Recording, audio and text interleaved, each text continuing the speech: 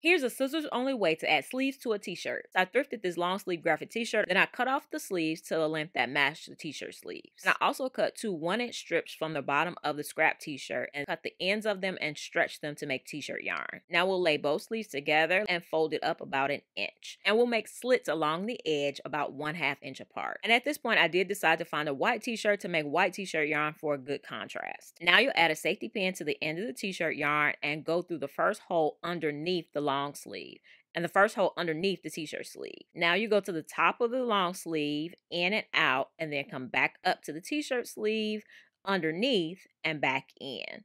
And you'll repeat these steps in and out and in until you get all the way back around to where you started. Then tie it in a knot at the end and you're done. And if you use matching t-shirt yarn and pull the t-shirt yarn kind of tight, then it will be seamless. But I like this detail. Let me know what you think and follow me here for more amazing upcycles.